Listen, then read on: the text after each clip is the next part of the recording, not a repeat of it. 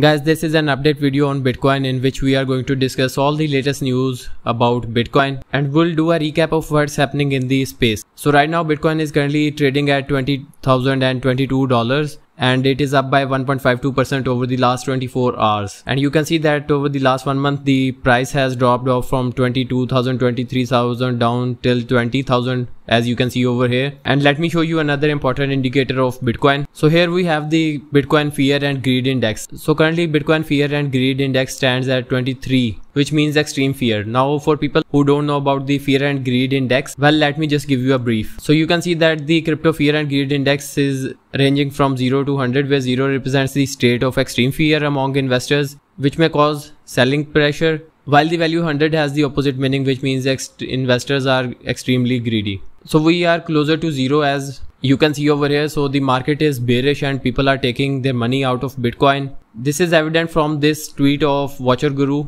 in which they mentioned that 7,507 Bitcoin, which is worth 151 million US dollars as of August 30, the last day, has been taken off the exchange in the last 7 days. So people are pulling out their Bitcoin from the exchanges. So this matches with the Crypto Fear and Greed Index value that we just observed. But on the other hand, everything is not bearish.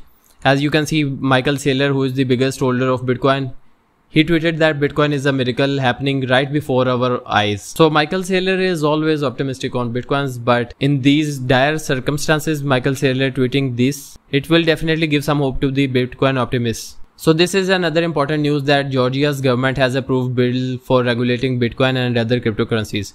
So it will now go to the parliament for the final vote. So governments are taking action on regulating cryptocurrencies, and I believe that regulating Bitcoin or any other cryptocurrencies does not mean that we are losing control. In fact, we have seen that a lot of cryptocurrencies, they scam people out of their money just because they are not regulated. So a regulated cryptocurrency doesn't really mean that you are losing the decentralized nature, but however, regulation to some extent is important. So we also know about El Salvador. So El Salvador's Bitcoin Beach, where everyone pays with Bitcoin and everything is done with, all the transactions are done with Bitcoin. It will receive $203 million in infrastructure investment.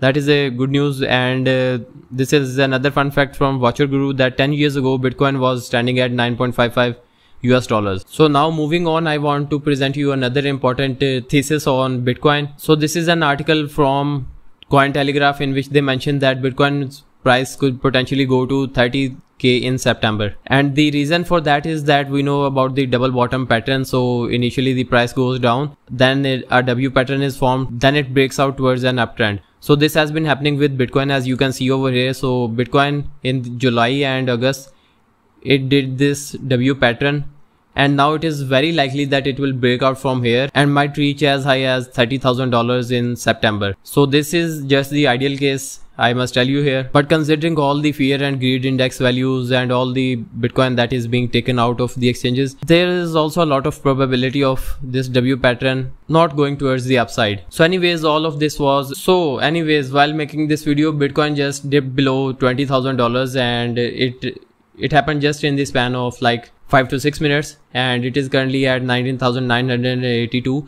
So it's not really a big fluctuation considering the fluctuations that happen daily, but however, Bitcoin is below $20,000 as of making this video. And now if you found this video to be informative, just drop a like on this video and also watch out the other videos on the channel that hold a lot of valuable information for you if you are interested in cryptocurrencies. And we'll see each other in the next video.